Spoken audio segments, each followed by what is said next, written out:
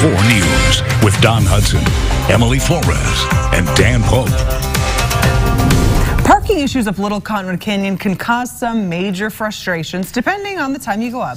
But over the holiday weekend, Snowbird Resort debuted a digital solution. Meteorologist Alana Brophy looks at the new rideshare app and how it performed on the busiest ski weekend of the year.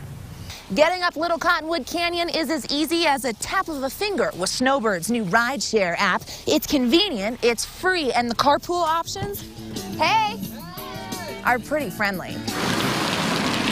Lots of full lots. It's no secret parking poses problems up Little Cottonwood Canyon. Yeah, it's always a hassle up here.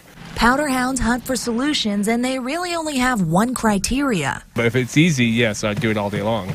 Easy is the epitome of Snowbird's carpool app. Dave Amaralt and his team created and debuted Snowbird Ride at the start of the busiest ski weekend of the year. We launched it the day before at like 4 o'clock, and there were already a few hundred users in the app, and they were already coming up to Snowbird using the application. Now, those numbers basically doubled, with more than 400 rides shared and about 1,200 users. The app lets you either find a ride or offer a ride at about a dozen rideshare spots throughout the valley. Every time you use the app, you earn points that get you sweet Snowbird swag. We wanted to create an app that basically had one singular purpose, and that was to reduce the number of single occupancy vehicles coming up here to Snowbird. App users get preferential parking right next to the center of Snowbird, and creators also included the exact same benefits for UTA bus riders. Riding the bus makes a huge difference in the number of vehicles in this canyon. You can also request a ride spot. Just added were pickups at the University of Utah in Westminster.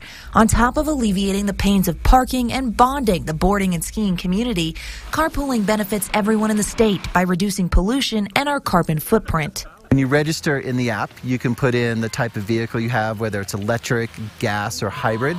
And based on the information we know from government data, you can actually calculate how much carbon you've offset by carpooling up the canyon with everybody in the vehicle with you.